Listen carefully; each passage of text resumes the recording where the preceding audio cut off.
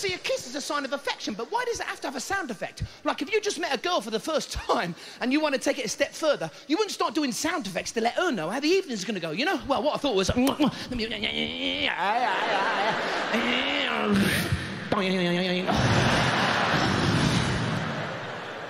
like that other one. I can't stand that. Somebody knock on your door, then walk in the room and go, oh, knock, knock. Oh, fuck. Pointless sound effect. Why knock if you're going to say it as well? That's like a burglar breaking into your house and doing the sound of an alarm. Ding-a-ling-a-ling-a-ling-a-ling-a-ling-a-ling. Fuck, this always happens to me. People are mad. You ever bang your arm or your leg and you go, oh, somebody will say, what's the matter? Just bang me fucking arm. They start making the same face as you. Oh. Does it hurt? Yeah. So why the fuck are you making the face?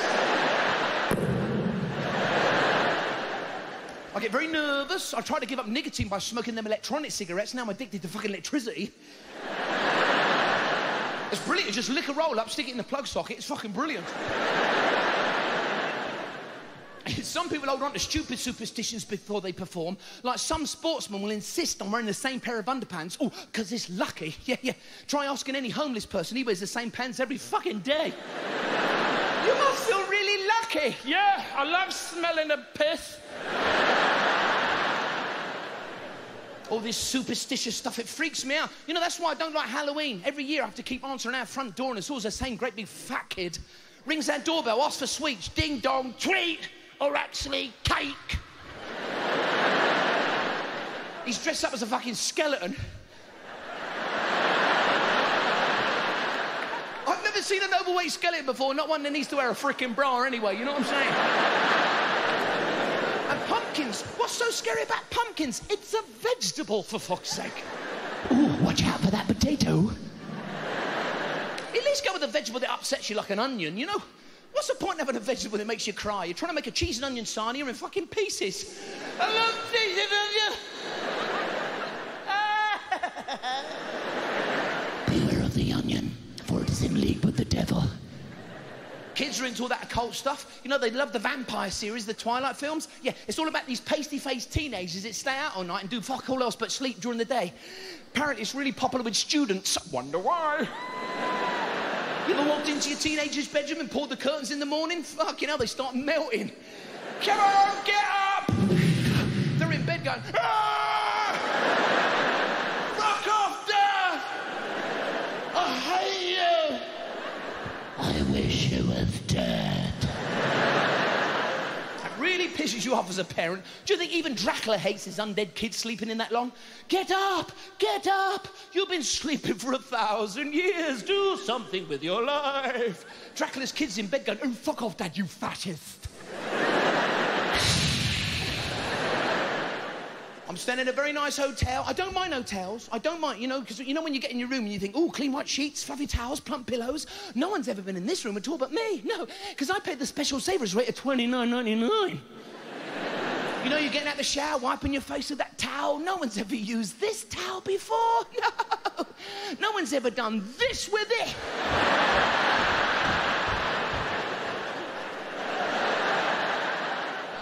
No one's ever watched the adult channel while you're holding this TV remote I have in my hand. That's why it smells of fish. It's then you notice that funny yellow stain on the bath mat. Nah, that's not a stain. Quite clearly, that's the hotel logo. Because it's just like that ominous sticky white patch on the armchair and that brown sort of skid mark on my mattress. But hotels do stuff like that to create that impression that they're clean. Like they'll always put that paper sash across the bog seat, you know, sanitized for your protection. Why a sash? What the fuck is that? We're not going to launch it, are we? You're not getting on that bog, tearing off that sash, going, I named this bog the huge clear out. God bless her and all who sail in her. You know my worst bugbear about hotels? You can never get any sleep because there's always that randy couple in the room next door won't stop shagging. All night the other night, oh, Darren, oh, Darren. Why does she keep calling that his name? He never answers. What's he going to say? I'm busy.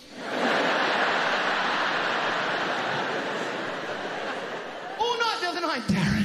Oh, Darren. Then the headboard starts banging on the wall, you know, Darren.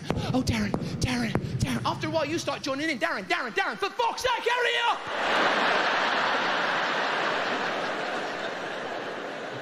And you can't ring downstairs to the front desk with that one. Excuse me, there's 2 people next door won't stop shagging. I know, and you can't stop them. No, I don't want you to stop them. I want you to come up and put a window in. I want to have a Johnny Quango.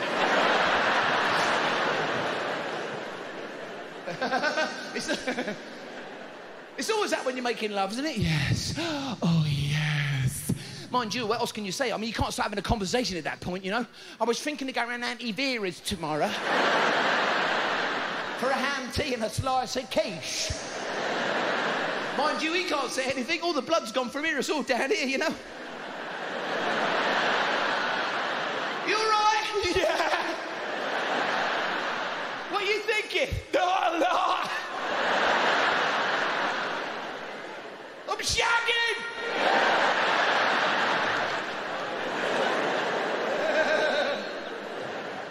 My car needs a service. You ever get one of those, a product recall? It's a letter in the post. Do you drive the Ford Okie-Kokie 250? Then unfortunately, we've discovered a fault that may cause certain vehicles to explode and catch fire while in use. And then it says, so drive it to your local dealer. How the fuck can I do that? Hello? Yeah, you won't miss me. I'll be arriving in a ball of flames. I mean, what if they want you to bring it back because there's something wrong with the brakes? How the fuck does that work? So, fix those, will you? You sent the letter.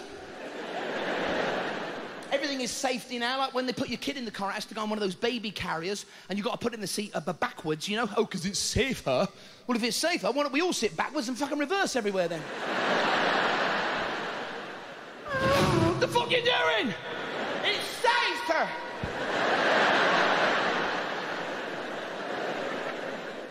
I don't like going out the supermarket in my car. I can't stand it. You know when you're on your way back to your car, you've got arms full of fucking heavy carrier bags, you know?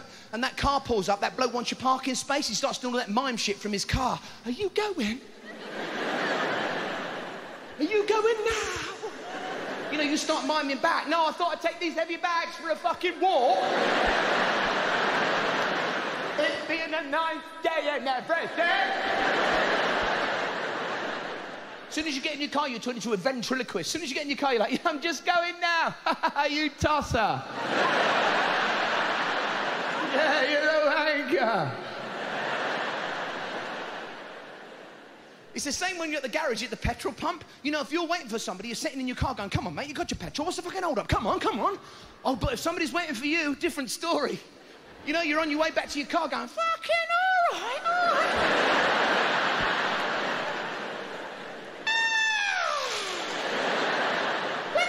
Plenty of time. Oh no, there was something in the shop I wanted to look at.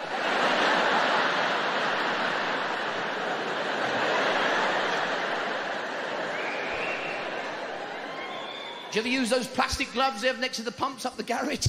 Now you're standing in the overnight garage wearing one of those plastic gloves on your hand trying to get the attendant's attention. Suddenly you look like Michael Jackson filling up his fucking car. Yeah, pump number 2. Pump number 2. Fuck you, mate. Ah, fuck, I've stepped in diesel.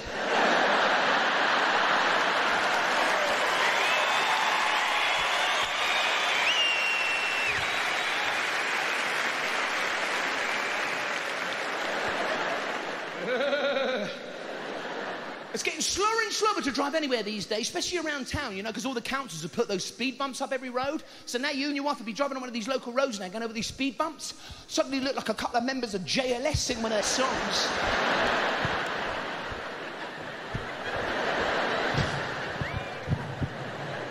No, I understand you have to be careful on the roads, especially when there's kids around. You know, the kid suddenly walks out in front of your car while you're driving it slower, more responsible speed, then he stands a much better chance of putting his hand through your window and nicking your fucking stereo.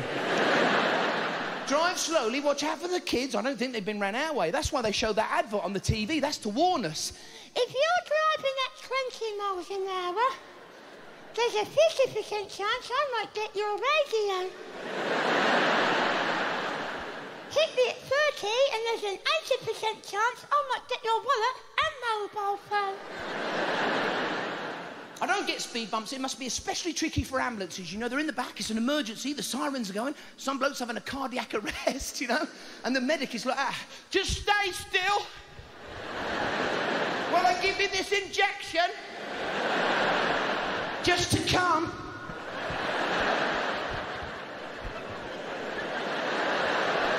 Just to calm you down.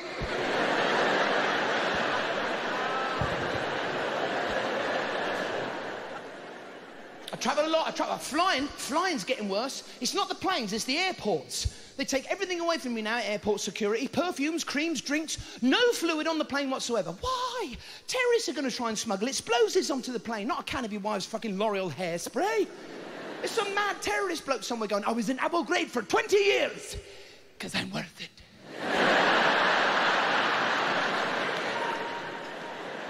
I mean, you're in the shop buying a packet of polos and they're asking for your boarding card. Where's the security risk with a packet of polos? You're up the cockpit of the plane, fly us to bamboo. No, okay. Oh no, it's the mint with the hole. Yes, and do as we say, or everybody on the plane gets a face full of fresh minty bread. Trains, I travel on trains. I can't stand trains. They're spending billions on high-speed trains, but fuck all on any high-speed staff to go on them. Yeah, you're on board something doing 200 miles an hour. The bloke serving your tea is fucking going back in time, you know? Sorry, your tea's cold. It's not from this millennia. How about putting a few bob to one side for some high-speed audible announcements? The train now arriving. Why can we never understand them fuckers?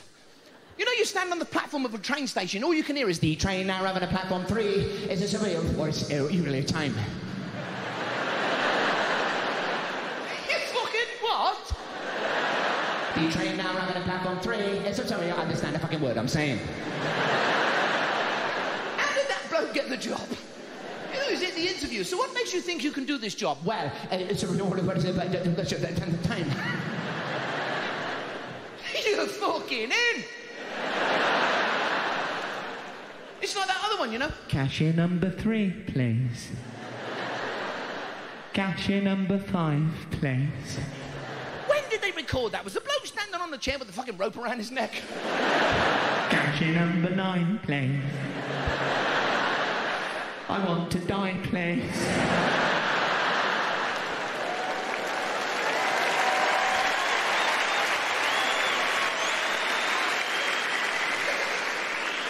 I don't like trains. Why do people do that on trains? They go and stand by the door ages before the train reaches the station. I don't know if you know, but I'm getting off at the next stop. You're fucking kidding. What's the matter with these people? Do they go and wait by the front door before they leave the fucking house? I mean, the train's gonna stop. You can see they spent millions building that big station we're approaching. What are these people thinking? They're gonna have to die from a speeding train? Well, you just don't know, do you? Have you been on the bus lately? That's a laugh. They got the driver now behind a thick piece of perspex, and they drilled a few holes in there so he can breathe.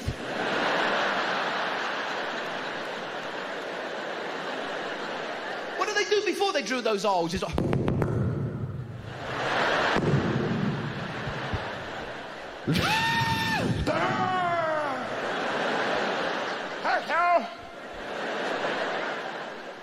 They drill those holes, that's how you can speak to the driver. It's the same when you got the job centre. They got that grill thing you have to speak through in the glass. Why do they always have it so fucking low? So you're always bending over to speak through it. You'd be up the job centre going, excuse me, could you speak through the grill, please? Could you speak through the grill? Oh, yeah, I'm here about me disability allowance. Yeah, I've got a bad back because I keep having to bend over to speak through this fucking thing.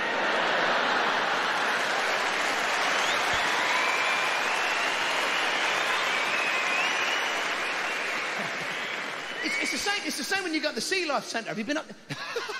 You know all them fish are behind that glass? You know, have you been in the Sea Life Centre? Fuck, they don't like you fishing in there, do they?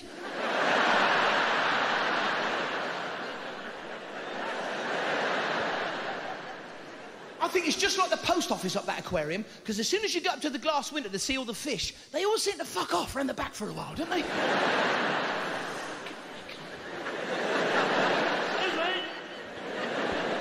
And I know those fish are talking about me beyond them rocks. I fucking know they are. Because there's always that lone, suspicious fish that pokes his head out that bit of coral at the back, isn't there? He's still here! Yeah, the one with the big ears, yeah! I like the seahorse. Have you seen the seahorse? Fucking hell. What the fuck is that? It's like Elton John playing 2 keyboards.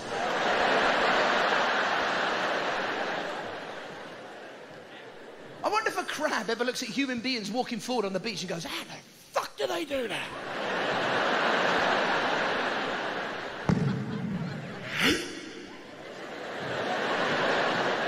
It's like squid. Squid can only swim backwards. That's right. I'll be right with you. See you later. Octopus I feel sorry for because they've got them sucker things on each arm. It must be a nightmare, you know? How you doing? Fuck it. No, it's all right. I've got this. Hold on. Fuck it. No, hold on. This happens all the time.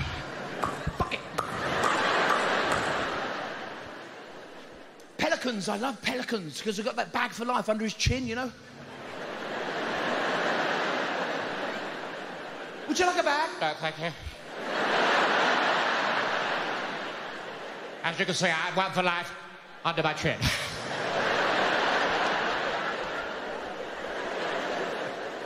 Must be great to be a rattlesnake because you're born with your own maraca. Olé.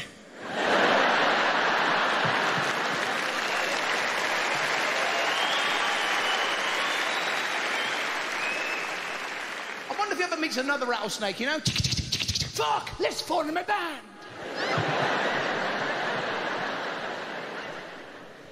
Kangaroos, I love kangaroos. They're like nature's magicians. They've got that pocket at the front that keeps producing stuff out of, you know? Baby kangaroo. Fluff. My packed lunch.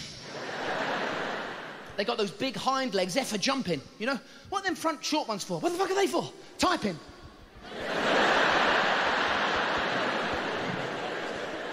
You know, be a shorthand. That's why the dinosaurs were wiped out, because they had them front sort of tiny arms going on, you know? Climate change. He was like, my hands are freezing. I can't reach my pockets.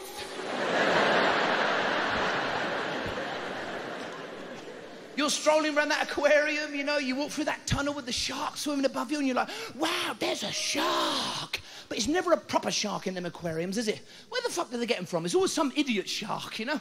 He's got like armbands of Veruca. Got a cauliflower face because he keeps bashing into the glass, you know? He's humming away to himself.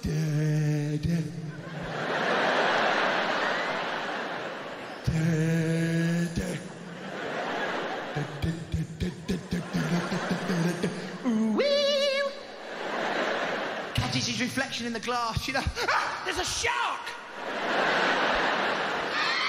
It's me! It says on the wall in there what each fish is, but do you think the sea life in there know what species they are? There's like a pufferfish going, I wonder what I am. I've got big bulgy eyes, a slimy body, and I sit behind a glass window all day and night. Fucking hell, I'm a petrol station attendant.